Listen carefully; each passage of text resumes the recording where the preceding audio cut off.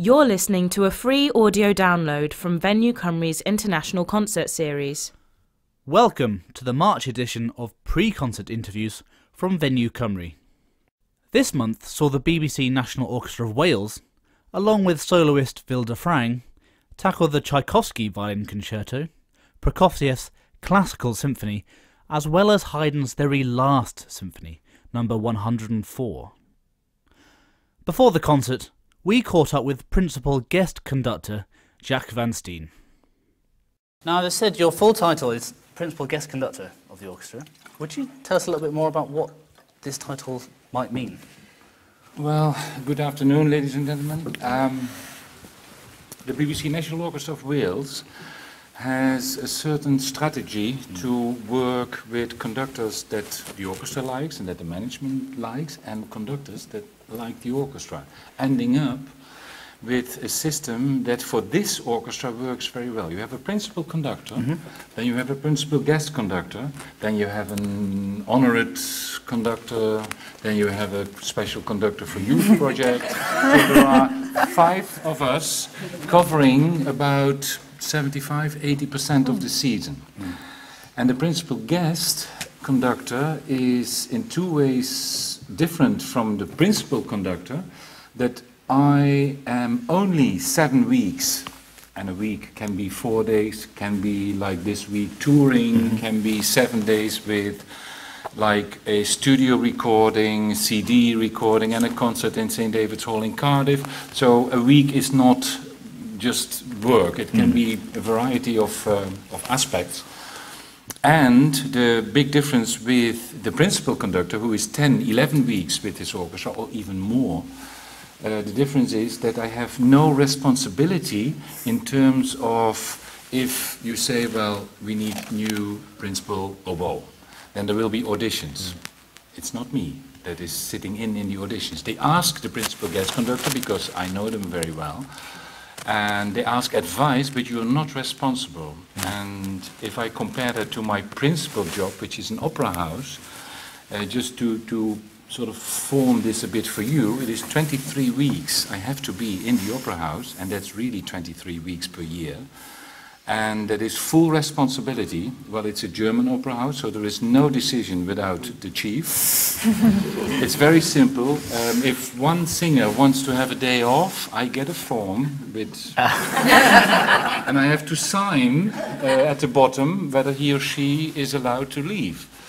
And that administrative sort of non-musical aspect of the conductor's métier is a relief not having that in the UK. It's very hard work, but here it's only about music and about, I must say this week, about nature. If you, well, you know, you live here, but if I come from Bangor to where we were yesterday, can't pronounce it, Wrexham, and then from Aberystwyth to Bangor, I mean, this nature is an inspiration, an extra inspiration, country-wise, for the concerts we do.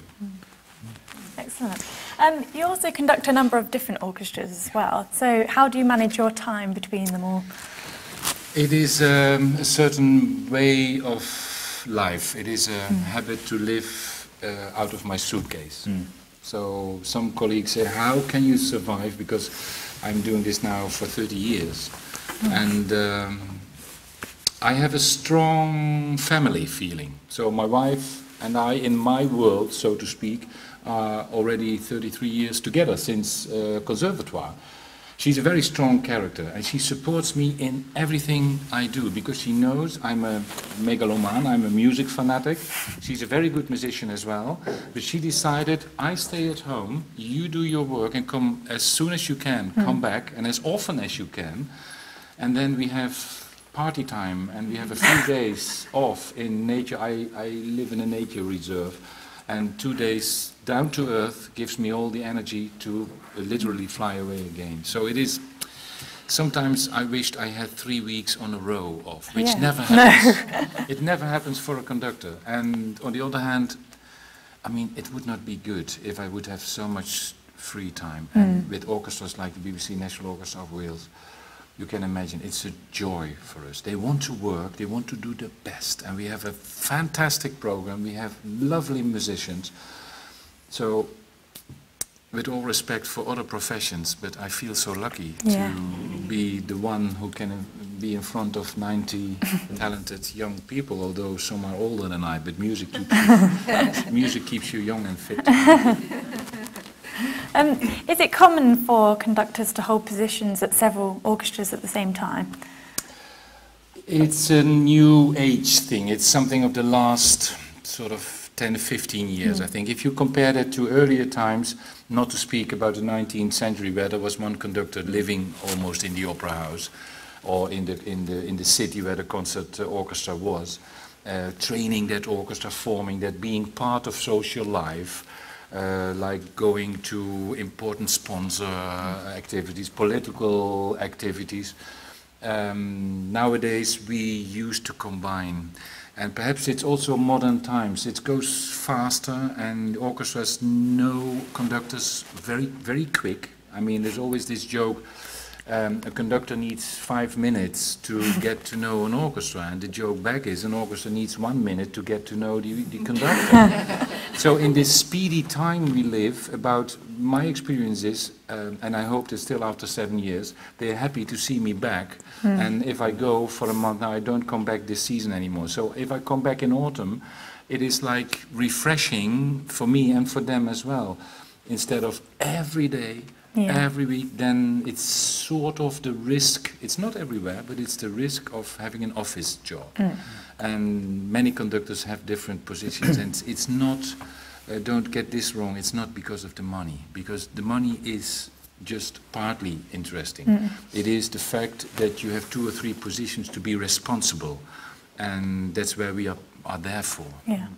Now, since each orchestra is different, you know, each one perhaps plays slightly behind the beat than another one. How do you essentially break the ice, especially as a guest conductor? How do you get through that? Because perhaps you'll only have, you know, 1 rehearsal maybe, or... Well, we have, for this tour, we take 2 completely different programs. So we have 3 days of rehearsals, Monday, Tuesday, Wednesday, and then go on tour. The time is limited, but it gives also a certain excitement. If you have too much time, you get lost in a labyrinth of trying to find mistakes that perhaps are not there. And in terms of characters of playing, I'm Dutch, and I'm in the middle, geographically, of the UK and Germany, artistically also. The German orchestras tend to play very, very far behind my beat, so you end up with energy, you build up and you give a beat, and then the orchestra comes about a second later together, and sort of I can already unbutton and they play the last chord, and that has a reason. German orchestras spend a lot of energy in their sound world, and the later the orchestra reacts on my gestures, on my hands, the larger and the broader the sound develops. The more direct a sound comes on the click of the beat, you loosen a certain way of sound building. Now the British orchestras, especially the BBC orchestras, because they have every concert and every rehearsal mic'd, there's a microphone. If it's not together, you as an auditor, as a listener would say, what's this? This is not together. In a live situation today, if there is one bar a bit sort of disjoint, it's no problem at all. It's the emotion and the music and the good weather and whatever. But on the radio, BBC orchestras can't afford to make those silly basic mistakes. Now, what I do is, and that's what I wanted to say with being Dutch, I am a chameleon in the middle. I go to an orchestra and I know them very well and they know me very well, so we come together. But the good things of the BBC world speak of timing, playing together, in tune, microphone, CD ripe. Those good elements I transport to Germany and combine it with this sort of operatic late playing, say, on the beat, fit. Microphone is there, although it's just fantasy because an opera orchestra doesn't work with microphone. It's not a radio orchestra. From the German world, with this huge sound, I can't show that to a bit in the Schumann, I must say, a bit in the Schumann, because the repertoire for today is very classical, it's not romantic. But the romantic sound of my German orchestra in the city of Dortmund is so rich for Bruckner, for Dvorak, for Tchaikovsky, for Wagner, for Strauss. If I have that experience in my body, I transport it to the British orchestras, and to this orchestra I don't rehearse on bars or numbers or figures or tones. I only rehearse on quality of playing. So the German quality of warmth and largo playing I bring to this orchestra, and that's perhaps one of the reasons that they ask me to come with that romantic Elgar, Strauss, Brahms repertoire. Wonderful. Excellent. You also teach conducting with the Royal Conservatoire in The Hague, along with visits to the Royal Northern College of Music and the Chatham School of Music. Yeah. Is conducting something that is taught at a young age, sort of with instrumental lessons? It's an interesting question. We have different characters of conductors in our class. I love to work with youth orchestras because that keeps us fit. It's 3 rehearsals a day instead of 2. They never get tired instead of after 2 rehearsals, always tired.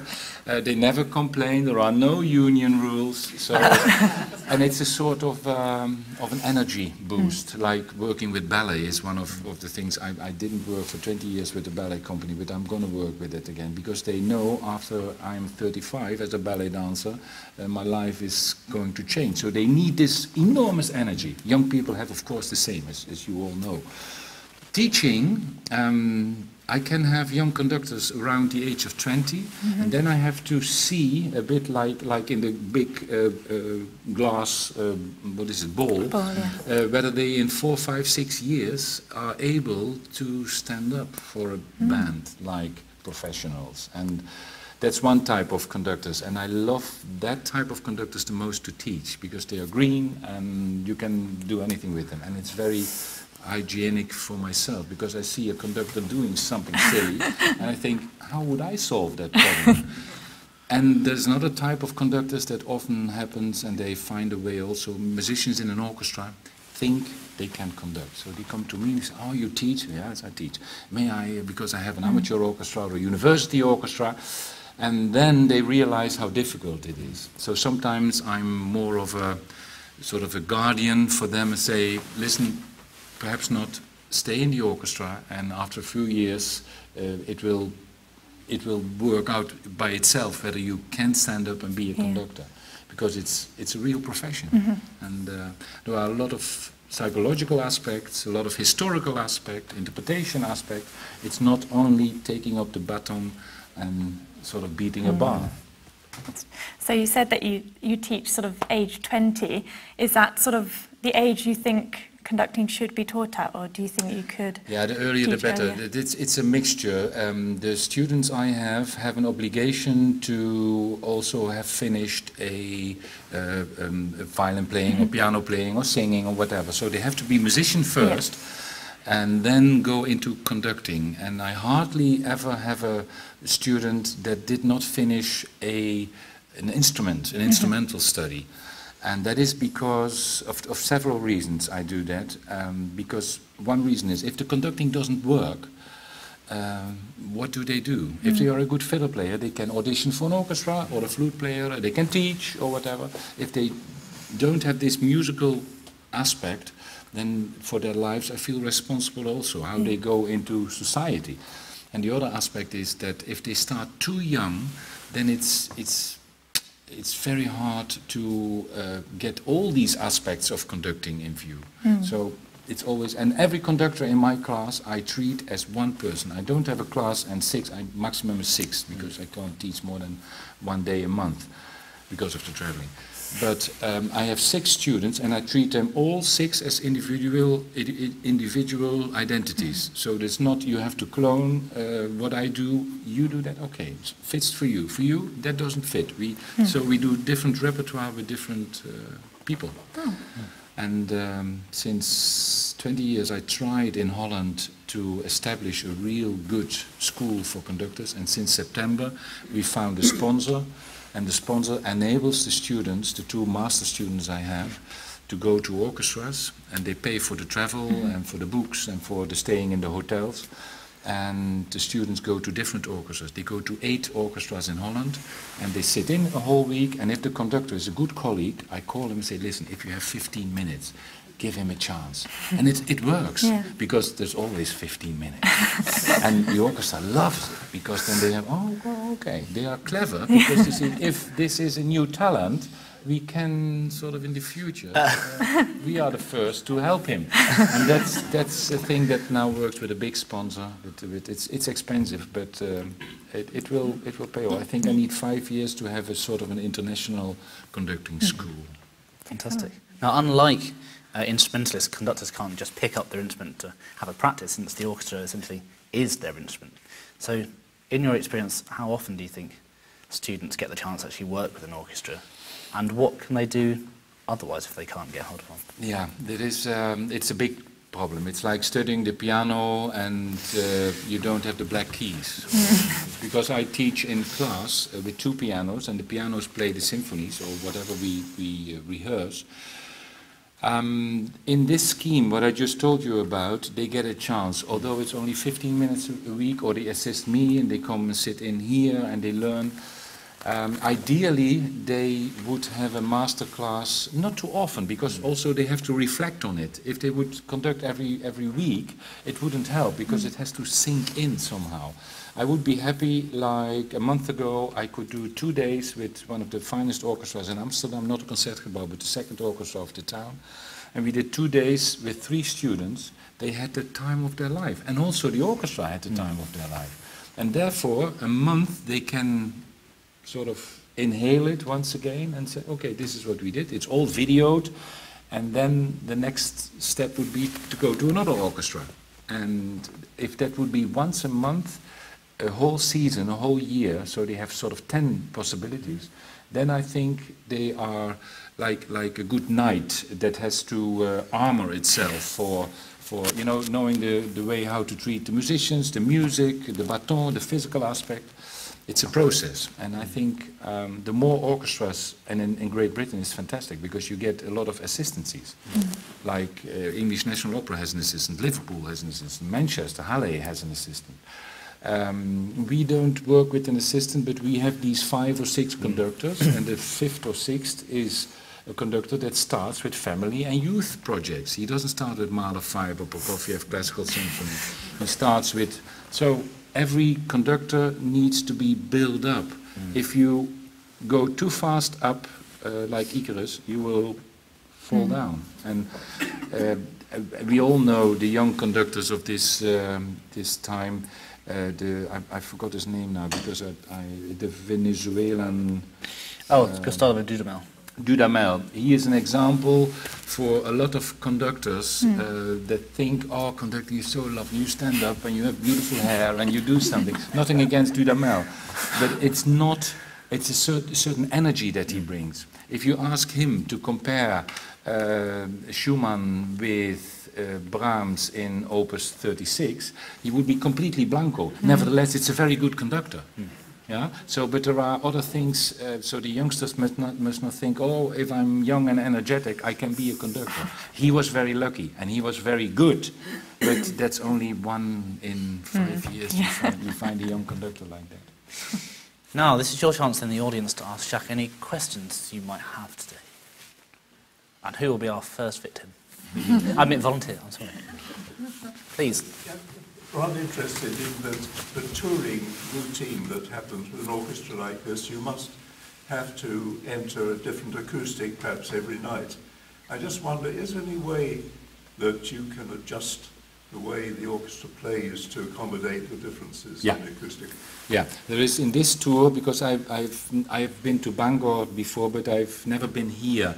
And the contrasts in this tour have never been as big as a boomy acoustic, very loud and very over acoustic, 3 seconds echoey, and the driest. I mean, my farmhouse has a better acoustic in terms than.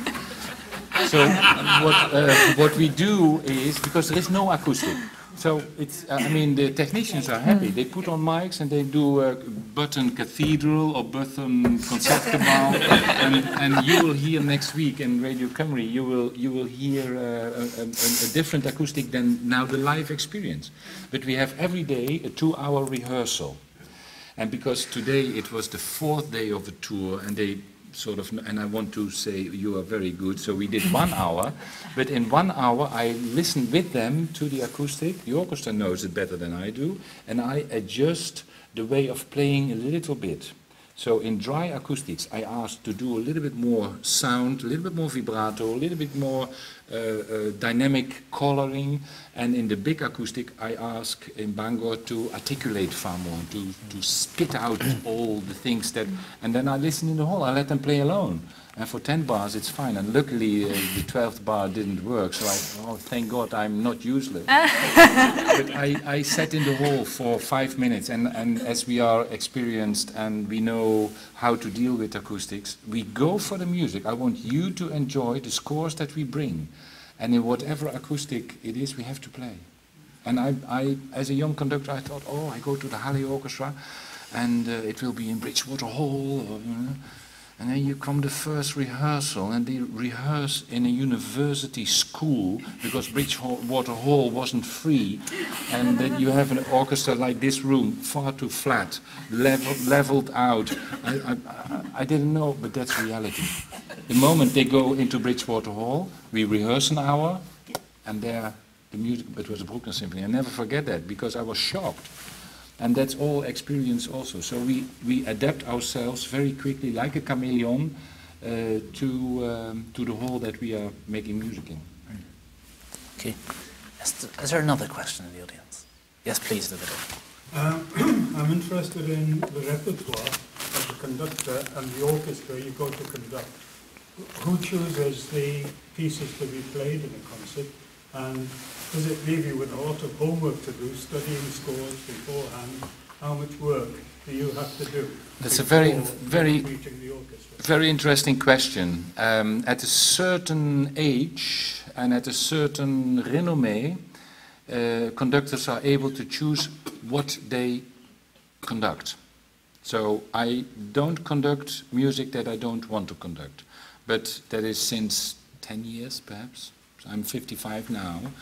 And as a young conductor, I advise every young conductor to take whatever, if it's Mahler, if it's new music, if it's children's music, don't care, do it, that's your experience. Most of the time we deal with programmeurs in orchestra organizations or in opera organizations, and they have a whole sort of season in view.